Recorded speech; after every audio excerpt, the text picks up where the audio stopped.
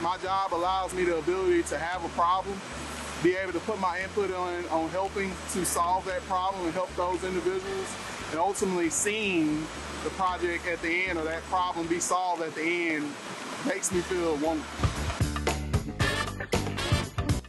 Hi, I'm Hardie Ezell, and I'm an electrical engineer. I am responsible for ensuring that all electrical equipment inside the refinery is up to code and meets our standards.